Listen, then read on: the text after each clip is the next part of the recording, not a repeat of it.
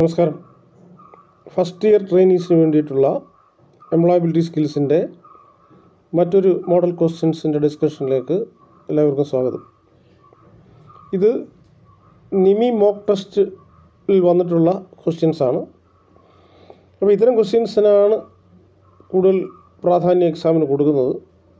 അതുകൊണ്ട് എല്ലാവരും വളരെ ശ്രദ്ധയോടുകൂടി ഇത് കേൾക്കുക. അതായത് ഫസ്റ്റ് ഇയറിൽ എക്സാം എഴുതാൻ പോകുന്ന ഇപ്പോൾ സെക്കൻഡ് ഇയറിൽ പഠിക്കുന്ന കുട്ടികൾക്ക് വേണ്ടിയിട്ടുള്ളതാണ്. ഫസ്റ്റ് ഇയറിൽ എക്സാം ഇതുവരെ നടന്നിട്ടില്ല.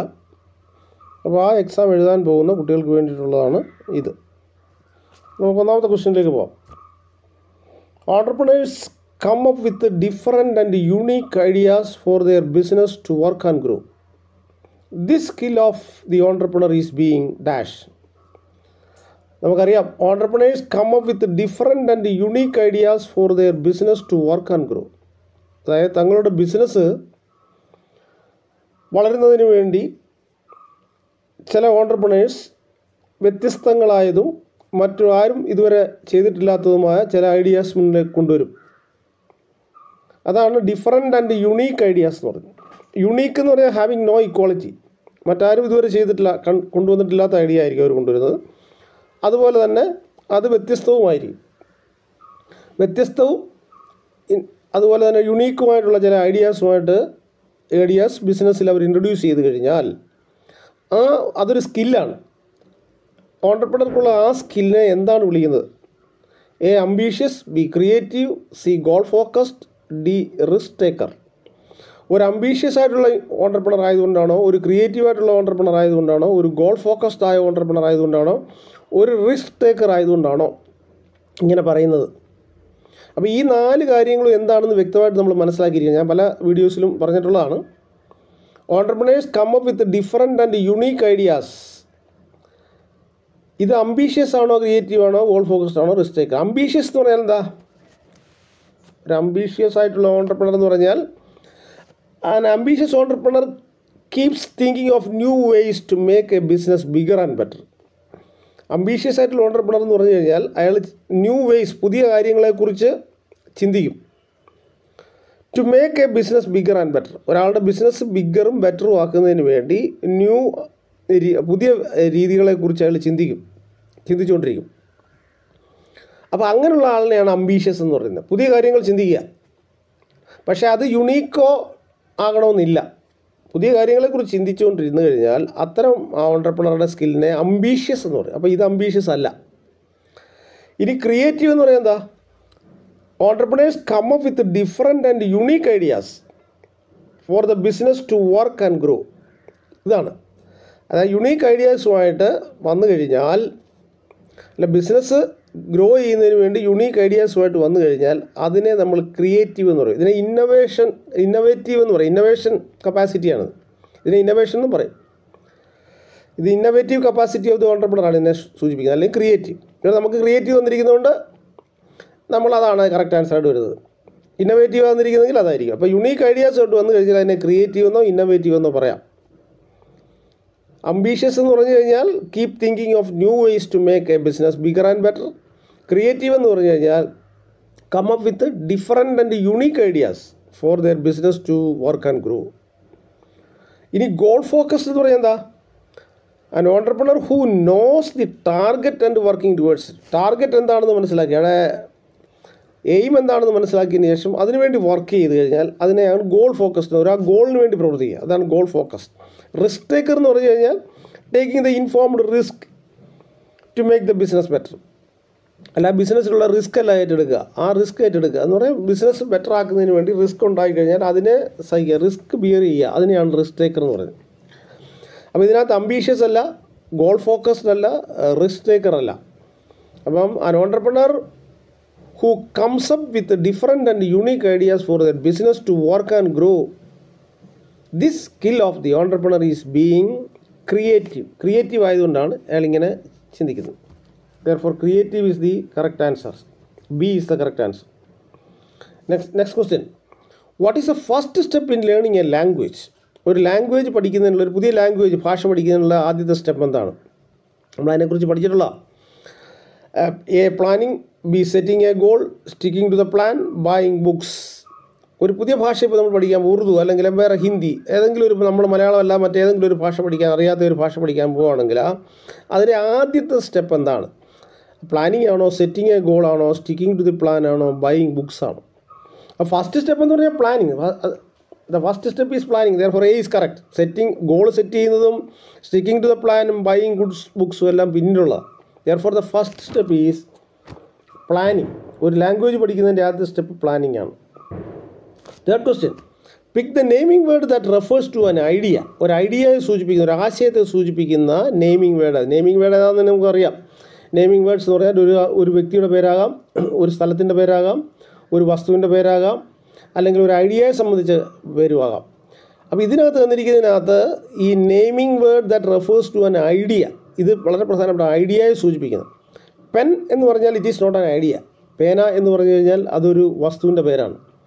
Mumbai is not an idea, അതും ഒരു ആശയമല്ല, അതൊരു സ്ഥലത്തിൻ്റെ പേരാണ് മുംബൈ. സി, ഓണസ്റ്റി, സത്യസന്ധത. സത്യസന്ധത എന്ന് പറഞ്ഞാൽ that is an idea, that is A quality. Honesty എന്ന് പറഞ്ഞാൽ ഒരു ക്വാളിറ്റിയാണ്. അപ്പോൾ therefore honesty is the word that the naming word that refers to an idea. ഇവിടെ honesty ആണ് കറക്റ്റ് ആൻസർ. മാനേജർ എന്ന് പറഞ്ഞാൽ that is also A noun എന്ന് പറഞ്ഞാൽ ഒരു that is A common noun. Manager, ഒരു കമ്പനിയുടെ മാനേജർ, ഒരാളിന് കൊടുക്കുന്ന ഒരു ഡെസിഗ്നേഷനാണ് മാനേജർ എന്ന് പറയുന്നത്. അപ്പോൾ അതല്ല, ഓണസ്റ്റി, സത്യസന്ധത. Wisdom, that is another word, naming word that refers to an idea. He's vice, അയാൾ വൈസാന്ന് പറയും, ബുദ്ധിയുള്ള ആളാണ്. അതിൻ്റെ നൗൺ ഫോമാണ് വിസ്ഡം. ഹീസ് ഓണസ്റ്റ്, അവൻ സത്യസന്ധനായ മനുഷ്യനാണ്. അതിൻ്റെ നൗൺ ഫോമാണ് ഓണസ്റ്റി, സത്യസന്ധത. അപ്പോൾ honesty is the correct answer, refers to an idea. C ആണ് correct answer. Naming word that refers to an idea എന്ന് പറയുന്നത് ഇവിടെ ഓണസ്റ്റിയാണ് കറക്റ്റ് ആൻസർ. അടുത്ത fourth question, uniformity of standards can be maintained only by dash various industrial loss. അപ്പോൾ ഈ നിമി mock ടെസ്റ്റിൽ ഈ question കൊടുത്തിരിക്കുന്നതിന് dash കൊടുത്തിട്ടില്ല. അതുകൊണ്ട് കുട്ടികൾക്ക് അത് വളരെ പെട്ടെന്ന് മനസ്സിലാക്കാനൊരു ബുദ്ധിമുട്ടുണ്ടാകുമെന്ന് മനസ്സിലായിട്ടാണ് ഞാൻ ആ കറക്റ്റ് വേയിൽ ഡാഷ് ഇട്ട് കൊടുത്തിരിക്കുന്നത്. Uniformity of standards can be maintained only by dash various loss. അതായത് ഒരു ഫാക്ടറിയിൽ ജോലി ചെയ്യുമ്പോൾ അല്ലെങ്കിൽ ഇൻഡസ്ട്രിയിൽ ജോലി ചെയ്യുമ്പോൾ അവിടെ യൂണിഫോമിറ്റി, ഒരേ രീതിയിൽ യൂണിഫോമായിട്ടുള്ള കാര്യങ്ങൾ ചെയ്യുന്നതിന് വേണ്ടി, ആ യൂണിഫോമിറ്റി മെയിൻറ്റെയിൻ ചെയ്യുന്നതിന് വേണ്ടി എന്താണ് ഇൻഡസ്ട്രിയൽ ലോയിൽ എന്താണ് വരുന്നത്? ഇഗ്നോർ ചെയ്യണം. ഇൻഡസ്ട്രിയൽ ലോ ഇഗ്നോർ ചെയ്യണോ, അതോ സപ്രസ് ചെയ്യണോ, അതോ എൻഫോഴ്സ് ചെയ്യണോ, അതോ റിജക്റ്റ് ചെയ്യണോ? അതാ ചോദ്യം. അപ്പോൾ യൂണിഫോമിറ്റി ഓഫ് സ്റ്റാൻഡേർഡ്സ്, ഒരു സ്റ്റാൻഡേർഡ് മെയിൻറ്റെയിൻ ചെയ്യണമെന്നുണ്ടെങ്കിൽ ഇൻഡസ്ട്രിയൽ ലോ എൻഫോഴ്സ് ചെയ്യണം, അത് നടപ്പാക്കണം. അത് ഇഗ്നോർ ചെയ്യതല്ല, അല്ലെങ്കിൽ അതിനെ സപ്രസ് ചെയ്യല്ല, അല്ലെങ്കിൽ അതിനെ റിജക്റ്റ് ചെയ്യുകയല്ല വേണ്ടത്, അത് എൻഫോഴ്സ് ചെയ്യണം. ലോ എൻഫോഴ്സ് ചെയ്യാന്ന് പറയുന്നത്, ലോയെ സംബന്ധിച്ചുള്ള കാര്യമായതുകൊണ്ട് അതിനെ എൻഫോഴ്സ് ചെയ്യാന്ന് പറയും, ലോ എൻഫോഴ്സ് ചെയ്യാം. അപ്പോൾ uniformity of standards can be maintain only by enforcing various industrial loss enforce ചെയ്തെങ്കിൽ മാത്രമേ സ്റ്റാൻഡേർഡ്സിൽ യൂണിഫോമിറ്റി മെയിൻറ്റെയിൻ ചെയ്യാൻ കഴിയൂ. therefore answer is C. Correct answer is C. Next question, customer grievances can be solved by. ഇപ്പോൾ കസ്റ്റമേഴ്സിന് പല ഗ്രീവൻസസും കാണും, പ്രയാസങ്ങളും കാണും, അല്ലെ പരാതികളും കാണും. ആ പരാതികൾ എങ്ങനെ സോൾവ് ചെയ്യാം? ഒരു കച്ചവടക്കാരൻ സാധനങ്ങൾ വിൽക്കുമ്പോൾ അല്ലെങ്കിൽ സർവീസ് കൊടുക്കുന്ന സമയത്ത് അത് സർവീസ് വാങ്ങുന്നവരോ അല്ലെ സാധനം വാങ്ങുന്നവർക്കോ പലതരത്തിലുള്ള പരാതികളുണ്ടാകാം. അതെങ്ങനെ നമുക്ക് സോൾവ് ചെയ്യാൻ കഴിയും? ഒരു കസ്റ്റമറുടെ ഗ്രീവൻസ് എങ്ങനെ സോൾവ് ചെയ്യാം? ഒരു ബിസിനസ്സുകാരനെ സംബന്ധിച്ചിടത്തോളം കസ്റ്റമർ ഗ്രീവൻസ് ഉണ്ടായിക്കഴിഞ്ഞാൽ അതെങ്ങനെ സോൾവ് ചെയ്യാം? അതിന് പല ആൻസർ തന്നിട്ടുണ്ട്. മേക്കിംഗ് എ സിൻസിയർ അപ്പോളജി, അവരുടെ മുന്നിൽ ഒരു അപ്പോളജി നടത്തുക. കസ്റ്റമർ ഇപ്പോൾ പരാതിയുമായി വന്നു കഴിഞ്ഞാൽ അവരോട് ക്ഷമ പറയുക, സോറി പറയുക, അതാണോ ശരി? അത് സോർട്ടിങ് ദ ഇഷ്യൂ ഇമ്മീഡിയറ്റ്ലി, ആ ഇഷ്യൂ പെട്ടെന്ന് പരിഹരിക്കുകയാണോ ചെയ്യേണ്ടത്?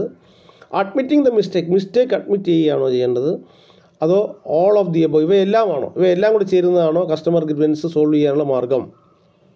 നമുക്കറിയാം, ഒരു കസ്റ്റമർ ഒരു പരാതിയായി വന്നു കഴിഞ്ഞാൽ ആദ്യം നമ്മൾ സോറി പറയണം. ഒരു സാധനം നമ്മൾ ഒരു കടയിൽ നിന്ന് വാങ്ങിക്കഴിഞ്ഞാൽ ആ സാധനം മോശമാണെന്നും പറഞ്ഞ് നമ്മൾ തിരിച്ചു കൊണ്ടുവന്ന് കഴിഞ്ഞാൽ ആ കച്ചവടക്കാരൻ മാന്യതയോടുകൂടി നമ്മളോട് അതിന് സോറി പറയണം, തെറ്റുപറ്റിയത്, അങ്ങനെയുള്ള സാധനം തന്നതിനകത്ത് മിസ്റ്റേക്ക് പറ്റിയിട്ടുണ്ട്. സോർട്ടിങ് ദി ഇഷ്യൂ പെട്ടെന്ന് അയാൾ മനസ്സിലാക്കണം, എന്താണ് ഇഷ്യൂ എന്നുള്ളത് മനസ്സിലാക്കി അതിന് പരിഹാരം കാണണം. അഡ്മിറ്റിംഗ് ദ മിസ്റ്റേക്ക് അഡ്മിറ്റ് ചെയ്യണം, തെറ്റ് പറ്റിയിട്ടുണ്ടെങ്കിൽ അഡ്മിറ്റ്, ഇതെല്ലാം ചേരുന്നതാണ് കസ്റ്റമർ ഗ്രീവൻസ് സോൾവ് ചെയ്യാനുള്ള മാർഗം എന്ന് പറയുന്നത് all of the above ആണ്.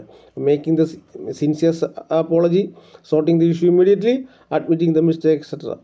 അപ്പോൾ ഓൾ ദീസ് ഇതെല്ലാം കൂടെ ചേരുന്നതാണ് കസ്റ്റമർ ഗ്രീവൻസ് സോൾവ് ചെയ്യാനുള്ള മാർഗം. Next question, quality circle engages in solving work related problems of. Quality സർക്കിളിനെ കുറിച്ച് നമ്മൾ പഠിച്ചിട്ടുണ്ട്. ക്വാളിറ്റി സർക്കിൾ ഒരു സ്ഥാപനത്തിലെ വിവിധ എംപ്ലോയീസ് ആഴ്ചയിലൊരിക്കലോ മാസത്തിലൊരിക്കലോ ഒക്കെ കൂടിയിട്ട് ഒരു പ്രത്യേക സമയത്ത് അവർ സമ്മേളിക്കുകയും അവരുടെ വർക്കിനെ സംബന്ധിച്ചുള്ള പ്രശ്നങ്ങൾ ഡിസ്കസ് ചെയ്യുകയും പരിഹാരം കാണുകയൊക്കെ ചെയ്യുന്നുണ്ട്. അതാണ് ക്വാളിറ്റി സർക്കിൾ എന്ന് പറയുന്നത്.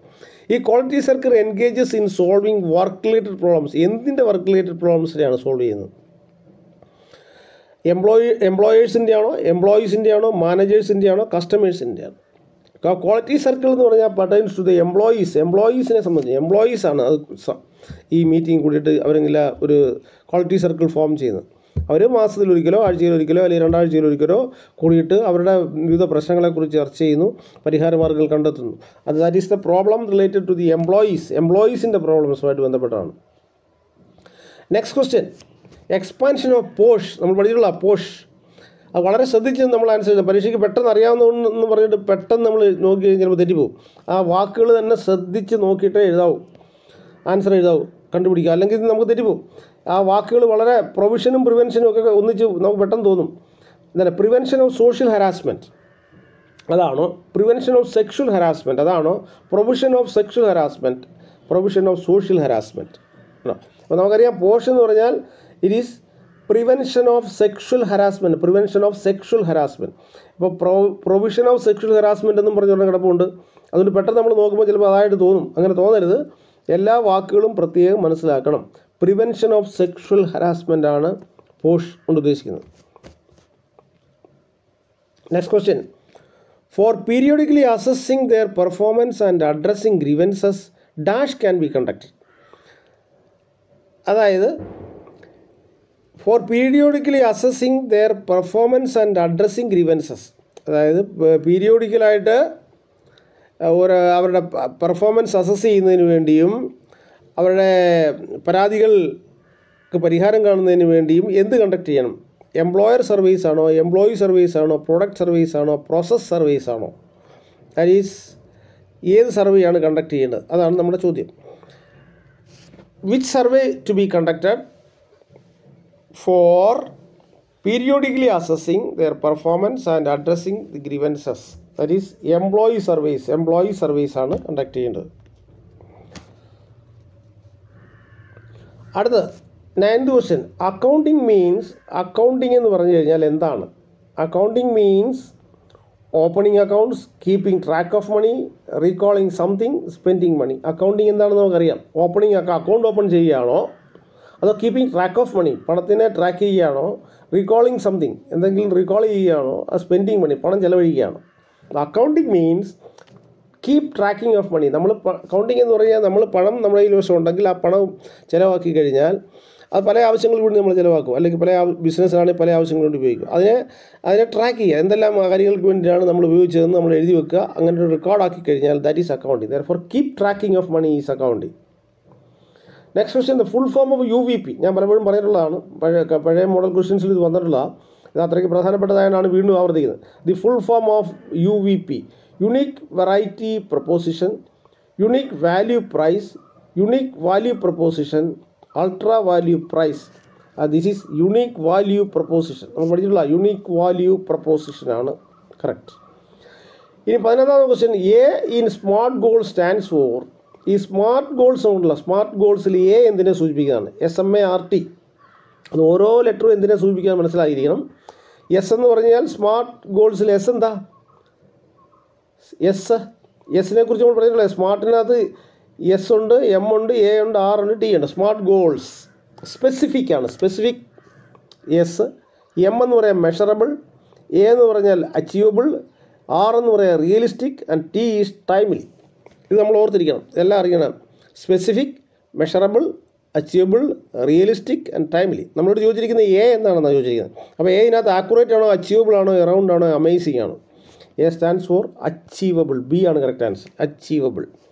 ഇതെല്ലാം ആ വാക്കിൻ്റെ എക്സ്പാൻഷൻ നിങ്ങൾ അറിഞ്ഞിരിക്കണം. ഇവിടെ achievable. Next question 12ാമത്തെ. What would you do if someone gives a message during a telephone call? What would you do if someone gives a message? നമുക്കിപ്പോൾ നമ്മൾ ഓഫീസിൽ ഇരിക്കുന്ന സമയത്ത് ഒരു ടെലിഫോൺ കോൾ വരുന്നു. ഒരു കോൾ വരുമ്പോൾ ഒരാളൊരു മെസ്സേജ് തരികയാണ്. ആ ഫോണിലൂടെ നമ്മളോടൊരു മെസ്സേജ് പറയുകയാണ്, മറ്റൊരാൾക്ക് കൊടുക്കാനുള്ളതായിരിക്കാം മെസ്സേജ്.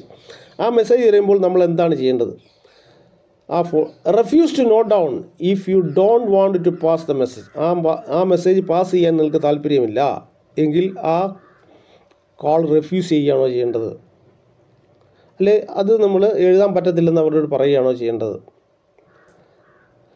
അതോ request to wait till you get pen and paper two take down, അതായത് നിങ്ങൾക്ക് പെന്നും പേപ്പറും എടുക്കുന്നത് വരെ വെയിറ്റ് ചെയ്യാൻ റിക്വസ്റ്റ് ചെയ്യണോ?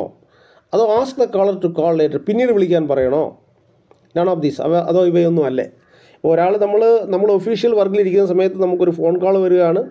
അപ്പോൾ പറയുകയാണ് നിങ്ങളുടെ മാനേജിങ് ഡയറക്ടർക്ക് അല്ലെങ്കിൽ നിങ്ങളുടെ മാനേജർക്ക് ഒരു മെസ്സേജ് കൺവേ ചെയ്യണം എന്ന് പറയുമ്പോൾ നമ്മൾ ചെയ്യേണ്ടത് എനിക്ക് മെസ്സേജ് പാസ് ചെയ്യാൻ താല്പര്യമില്ല എന്ന് പറഞ്ഞിട്ട് ഫോൺ കട്ട് ചെയ്യുകയാണോ വേണ്ടത്? അതോ ഞാനൊരു പെന്നും പേപ്പറും എടുക്കുന്നവരെ ഒന്ന് പ്ലീസ് വെയിറ്റ് ചെയ്യാൻ പറയുകയാണോ ചെയ്യേണ്ടത്? അതോ നിങ്ങൾ പിന്നീട് വിളിക്കാൻ പറയുകയാണോ ചെയ്യേണ്ടത്? അതോ ഇവയൊന്നും അല്ലേ? അപ്പോൾ ഇതിനകത്ത് കറക്റ്റായിട്ട് ആൻസർ എന്ന് പറഞ്ഞാൽ request to wait till you get A pen and paper two take down. Take down എന്ന് പറയാൻ റൈറ്റ് എന്നാണ്. എഴുതാൻ വേണ്ടി ഒരു പെന്നും പേപ്പറും എടുക്കുന്നവരെ ദയവായി വെയിറ്റ് ചെയ്യുക എന്നാണ് പറയേണ്ടത്. അതാണ് അതിൻ്റെ ശരിയായ രീതി. Next question. Home screen is called. Home സ്ക്രീനെ എന്ത് വിളിക്കും? ഒരു ഓഫ് അവിടെ അധികം വന്നിട്ടുണ്ട്, സാരമില്ല. Home screen is called operating system എന്ന് പറയുമോ, ഡെസ്ക്ടോപ്പ് എന്ന് പറയുമോ, മദർ ബോർഡ് എന്ന് പറയുമോ, കമ്പ്യൂട്ടർ എന്ന് പറയുമോ? ഹോം സ്ക്രീൻ നമുക്കറിയാം, home screen is called desktop. ഡെസ്ക്ടോപ്പാണ് home screen എന്ന് പറയുന്നത്, കമ്പ്യൂട്ടറിൻ്റെ. 14ാമത്തെ question. What does hold on during A telephone call മീൻ? ഇപ്പോൾ ടെലിഫോൺ ചെയ്തുകൊണ്ടിരിക്കുമ്പോൾ നമ്മൾ മറ്റൊരാളുമായിട്ട് സംസാരിച്ചുകൊണ്ടിരിക്കുമ്പോൾ ഹോൾഡ് ഓൺ എന്ന് പറഞ്ഞു കഴിഞ്ഞാൽ എന്താണ് ഉദ്ദേശിക്കുന്നത്? To hold the phone well, ആ ഫോൺ നല്ലോണം പിടിക്കാനാണോ പറയുന്നത്? To put the phone down, phone താഴെ വെക്കാനാണോ പറയുന്നത്? Or to switch on the phone, switch on ചെയ്യാനാണോ പറയുന്നത്? Or to wait A short time, കുറച്ച് സമയത്തേക്ക് ഒന്ന് വെയിറ്റ് ചെയ്യൂ, നമ്മൾ അയാളെ വിളിക്കുക അല്ലെങ്കിൽ അങ്ങനെ, അതാണോ? അപ്പോൾ നമ്മൾ ഹോൾഡ് ഓൺ ചെയ്ത് പറഞ്ഞു കഴിഞ്ഞാൽ to wait for some time, കുറച്ച് സമയം വെയിറ്റ് ചെയ്യൂ, പ്ലീസ് വെയിറ്റ് എന്നുള്ളതിന് പകരമാണ് നമ്മൾ ഹോൾഡ് ഓൺ പറയുന്നത്. ദെയർഫോർ അവിടുത്തെ correct answer to wait A short time ആണ്. അടുത്ത് rearrange the words to form A sentence. ഇവിടെ കുറച്ച് വാക്കുകൾ തന്നിട്ടുണ്ട്, അത് ഒരു സെൻറ്റൻസ് ആക്കത്തക്ക രീതിയിൽ അത് റീഅറേഞ്ച് ചെയ്യുക, ഒരു മീനിങ് ഫുൾ സെൻറ്റൻസ് ആയിട്ട് വരത്തക്ക രീതിയിൽ അത് അറേഞ്ച് ചെയ്യണം. She wondered how was so rich he, ഇത്രയാണ് തന്നിരിക്കുന്നത്. അപ്പോൾ ഇവിടെ വന്നത് she wondered how he was so rich, അതാ കറക്റ്റ്. ഷീ വണ്ടേർഡ്, അവൾ അതിശയിച്ചു. How he was so rich, അവൻ ഇത്രയ്ക്ക് റിച്ച് ആയത് എങ്ങനെയെന്ന് അവൾ അതിശയിച്ചു. അപ്പോൾ അതിനകത്ത് വരേണ്ടതെന്ന് പറഞ്ഞാൽ ഷീ വണ്ടേർഡ് ആദ്യം തന്നെ വരും. ABDC വരും. She wondered how he was so rich. അപ്പോൾ ABDC, അപ്പോൾ ബി ആണ് correct answer. ABDC. She wondered how he was so rich. What punctuation mark can end a sentence? ഇപ്പോൾ ഇവിടെ കുറച്ച് പങ്ക്ച്വേഷൻ മാർക്സ് നമുക്കറിയാം. ഫുൾ സ്റ്റോപ്പ് എന്ന് പറഞ്ഞാൽ ഒരു പങ്ക്ച്വേഷൻ മാർക്കാണ്, ക്വസ്റ്റ്യൻ മാർക്ക് എന്ന് പറഞ്ഞാൽ പങ്ക്ച്വേഷൻ മാർക്കാണ്, എക്സ്ക്ലമേഷൻ മാർക്ക് എന്ന് പറഞ്ഞാൽ പങ്ക്ച്വേഷൻ മാർക്കാണ്, കോമ എന്ന് പറഞ്ഞാൽ പങ്ക്ച്വേഷനാണ്. ഇതെല്ലാം പങ്ക്ച്വേഷൻ മാർക്സാണ്. ഈ പങ്ക്ച്വേഷൻ മാർക്സിൽ ഒരു സെൻറ്റൻസ് അവസാനിപ്പിക്കുമ്പോൾ ഏത് പങ്ക്ച്വേഷൻ മാർക്ക് ഉപയോഗിക്കാം? Which punctuation mark can end A sentence? ഒരു സെൻറ്റൻസ് അവസാനിപ്പിക്കുമ്പോൾ നമ്മൾ ഏത് പങ്ക്ച്വേഷൻ മാർക്ക് ഉപയോഗിക്കാം? ഫുൾ സ്റ്റോപ്പും കോമയും ആണോ, കോമ ആൻഡ് ക്വസ്റ്റ്യൻ മാർക്കാണോ, കോമ മാത്രമാണോ, ഫുൾ സ്റ്റോപ്പ് ആൻഡ് ക്വസ്റ്റ്യൻ മാർക്കാണോ? ഒരു സെൻറ്റൻസ് അവസാനിപ്പിക്കുമ്പോൾ, ഒരു സെൻറ്റൻസ് എന്ന് പറയുന്നത് നമുക്കറിയാം, ആ സെൻറ്റൻസ് അവസാനിക്കുന്ന സമയത്ത് ഫുൾ സ്റ്റോപ്പ് ഇട്ട് കഴിഞ്ഞാൽ അത് സെൻറ്റൻസ് അവസാനിക്കും. ഫുൾ സ്റ്റോപ്പ് കൊണ്ട് മാത്രമല്ല, വേറെയും ചില പങ്ക്ച്വേഷൻ മാർക്ക് കൊണ്ട് സെൻറ്റൻസ് അവസാനിപ്പിക്കാം. ഫുൾ സ്റ്റോപ്പ് ഒരു സെൻറ്റൻസ് ഒരു സ്റ്റേറ്റ്മെൻറ്റ് ആണെന്നുണ്ടെങ്കിൽ, ഒരു അസർട്ടീവ് സെൻറ്റൻസ് ആണെങ്കിൽ ഫുൾ സ്റ്റോപ്പ് കൊണ്ട് അവസാനിപ്പിക്കാം. ഐ ആം റൈറ്റിംഗ് എന്ന് പറയുന്നത്, ഐ ആം റൈറ്റിംഗ് എന്ന് പറഞ്ഞിട്ട് full stop, I am writing, അത് ഫുൾ സ്റ്റോപ്പ് ഇടാം. കോമ ഇട്ട് അവസാനിപ്പിക്കത്തില്ല ഒരിക്കലും.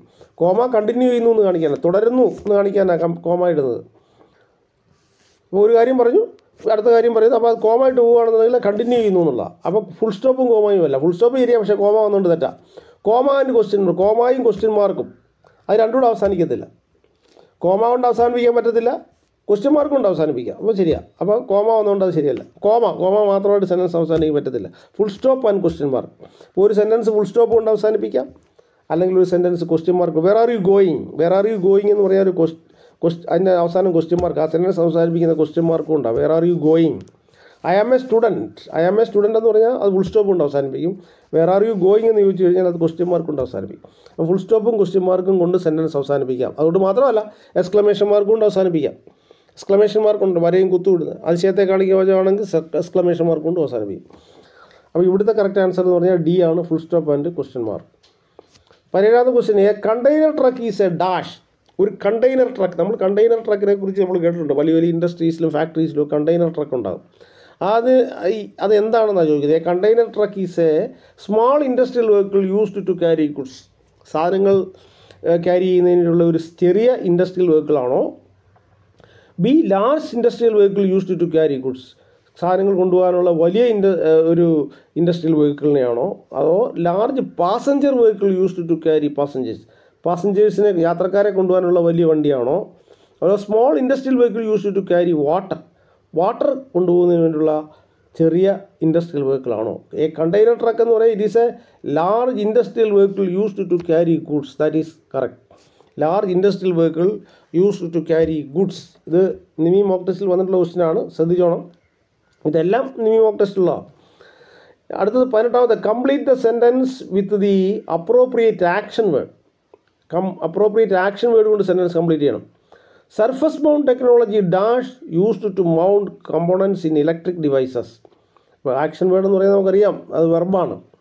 ഇവിടെ ഈസ്, ആറ്, വേറെ, നൺ ഓഫ് ദീസ് പറയുന്നുണ്ട്. അപ്പോൾ ആ സെൻറ്റൻസിൽ ചേരുന്ന ആക്ഷൻ വേർഡ് അവിടെ ചേർക്കണം, വെർബ് ചേർക്കണം. Surface mount technology is used എന്നാണ് കറക്റ്റ്. ഈസ് ആണ് correct. Surface mount technology single ആയതുകൊണ്ട് surface mount technology is used to mount components in electric devices. 19th question, quality management system make use of some tools for problem solving. Which of the following is not one of them? നമ്മൾ quality management ടൂൾസിനെ കുറിച്ച് പറയുന്നുണ്ട്. അതായത് 7 quality tools ആണുള്ളത്. അതുകൂടാതെ നമുക്കിപ്പോൾ ഇപ്രാവശ്യം പറഞ്ഞിരിക്കുന്നത്, നമുക്കിപ്പോൾ പഠിക്കാനുള്ളതിനകത്ത് 7 ക്വാളിറ്റി ടൂൾസിനെ കുറിച്ച് പഠിക്കേണ്ട, നമുക്ക് ചുരുക്കം മറ്റേ ക്വാളിറ്റി ടൂൾസിനാണ് പഠിക്കുക. അപ്പോൾ നമ്മൾ പഠിച്ചതിനകത്ത് ഏതാണെന്നാണ് ചോദിക്കുന്നത്. ഈ താഴെ പറയുന്നവയിൽ ക്വാളിറ്റി ടൂൾസിൽ പെടാത്തത് ഏതാണ്? Quality management system make use of some tools four problem സോൾവിങ്ങിന് വേണ്ടി ചില ടൂൾസ് ഉപയോഗിക്കുന്നത് നമ്മൾ പഠിച്ചിട്ടുണ്ട്. ഇതിൽ താഴെ പറയുന്നവയിൽ ഒരെണ്ണം നമ്മൾ ഈ ക്വാളിറ്റി ടൂൾസിൽ പെടാത്തതാണ് ഏതാണെന്ന് ചോദിക്കുന്നത്. ഫിഷ് ബോൺ ഡയഗ്രാം, അത് നമ്മൾ പഠിച്ച ഫിഷ് ബോൺ ഡയഗ്രാം, മത്സ്യത്തിൻ്റെ മുള്ളു മാതിരിയുള്ള ആ ഡയഗ്രാം വെച്ചിട്ട് നമ്മൾ പ്രോബ്ലം സോൾവിങ്ങിന് വേണ്ടിയുള്ളൊരു ടൂൾ ഡെവലപ്പ് ചെയ്തിട്ട് പഠിച്ചു. അത് fish bone diagram. 5D and 5S methods, 5D and 5S methods, അത് നമ്മൾ പഠിച്ചിട്ടുള്ള 5D എന്ന് പറഞ്ഞാൽ 5 ഡിയിൽ തുടങ്ങുന്ന 5 വാക്ക്, 5 കാര്യങ്ങൾ, അതാണ് 5D.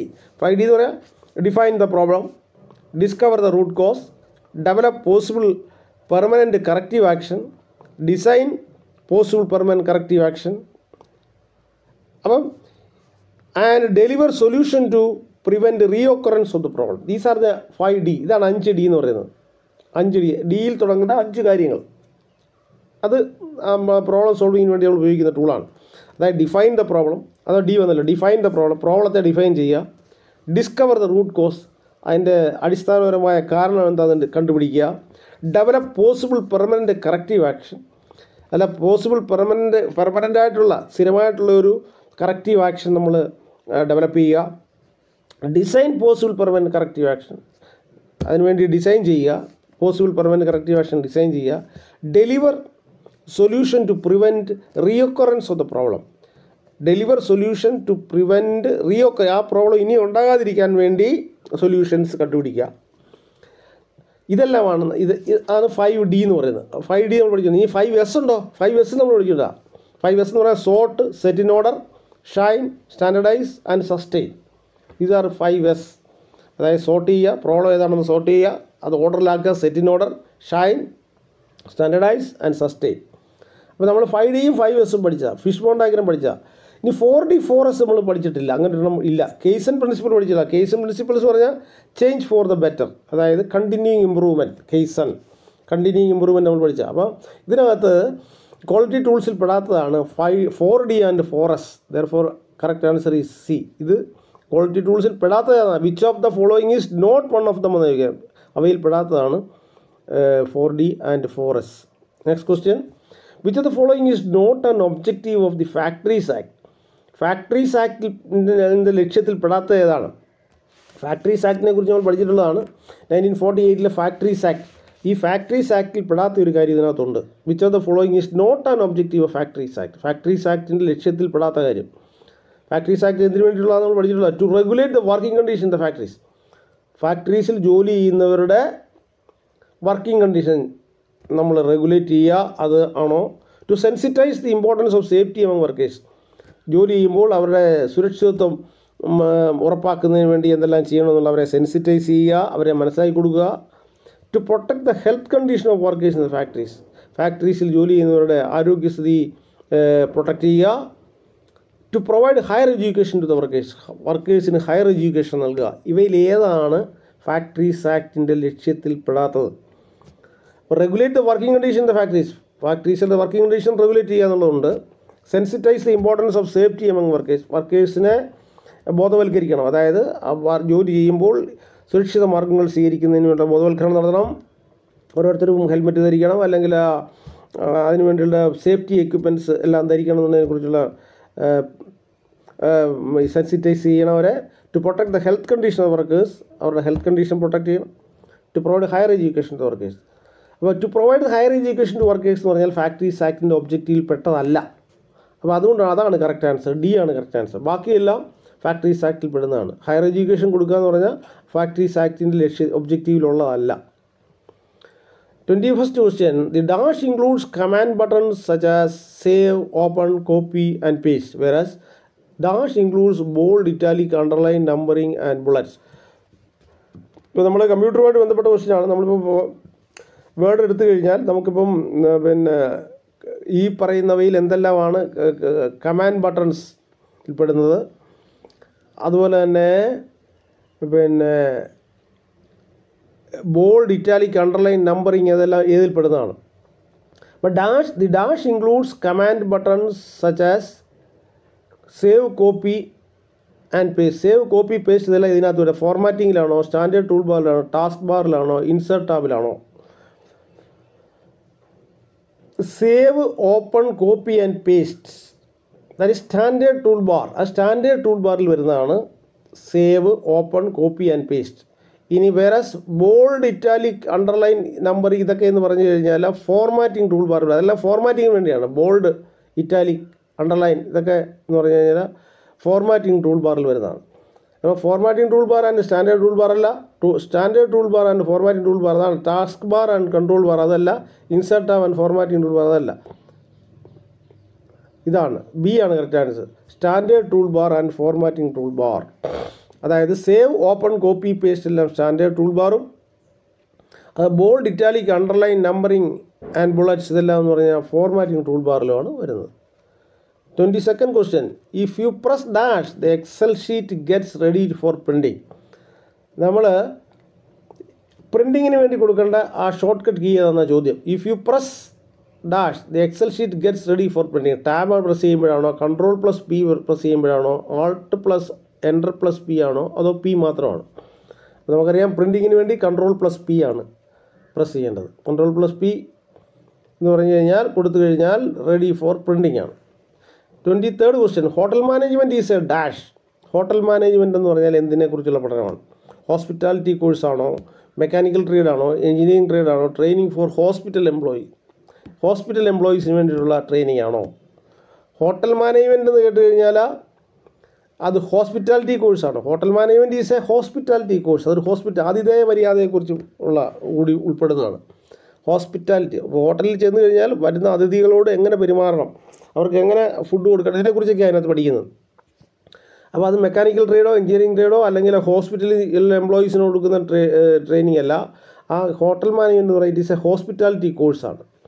24th question, the dash provide social justice to the workers by ensuring suitable distribution of profits and benefits among the employer and employees. ഇത്തരം ക്വസ്റ്റ്യൻസ് ചോദിക്കുന്നുണ്ട്. അതുകൊണ്ടാണ് പ്രൊവൈഡ് സോഷ്യൽ ജസ്റ്റിസ്, സാമൂഹ്യനീതി ഉറപ്പുവരുത്തുന്നു. Provide social justice to the workers, ഒരു സ്ഥാപനത്തിൽ ജോലി ചെയ്യുന്നവർക്ക് സാമൂഹ്യനീതി ഉറപ്പുവരുത്തുന്നു. എങ്ങനെ, എന്ത് ചെയ്തുകൊണ്ടാണ്? By ensuring suitable distribution of ഒരു സ്ഥാപനത്തിലുണ്ടാകുന്ന ലാഭം അവിടുത്തെ എംപ്ലോയീസിനും നൽകിക്കൊണ്ട്. അപ്പോൾ ഒരു സ്ഥാപനത്തിൽ ലാഭം ഉണ്ടായിക്കഴിഞ്ഞാൽ അതിൻ്റെ ഒരു വിഹിതം അവിടെ ജോലി ചെയ്യുന്നവർക്കും കൊടുക്കുക. അങ്ങനെ ചെയ്തു കഴിഞ്ഞാൽ അത് ഏത് ലോയിലാണ് ആ പ്രൊവിഷൻ പറയുന്നത്? Provide social justice to the workers by ensuring suitable distribution of profits and benefits among employer and employees.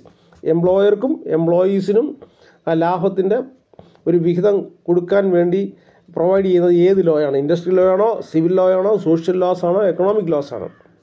Here correct industrial loss ആണ് പ്രൊവൈഡ് ചെയ്യുന്നത്. Industrial loss provide social justice, സാമൂഹ്യനീതി ഉറപ്പുവരുത്തുന്നു.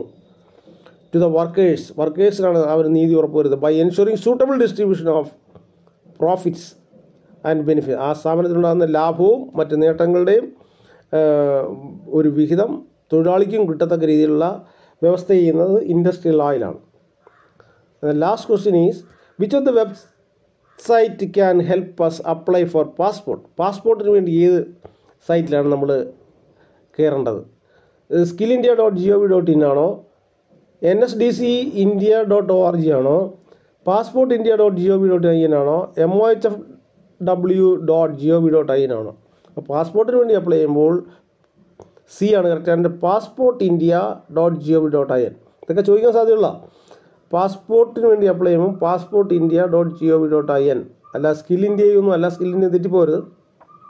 അപ്പോൾ ഇതാണ് passportindia.gov.in ആണ് കറക്റ്റ് ആൻസർ. അപ്പോൾ ഈ 25 questions, ഇത് 25 എണ്ണവും നിമി മോക്ക് ടെസ്റ്റിൽ വന്ന ക്വസ്റ്റ്യൻസ് ആണ്. അതാണ് ഞാൻ നിങ്ങൾക്കൊന്ന് ഡിസ്കസ് ചെയ്ത്. എല്ലാവരും ശ്രദ്ധിച്ച് മനസ്സിലാക്കുക, എല്ലാവരും നല്ല മാർക്ക് വാങ്ങിക്കുക. Okay, thank you.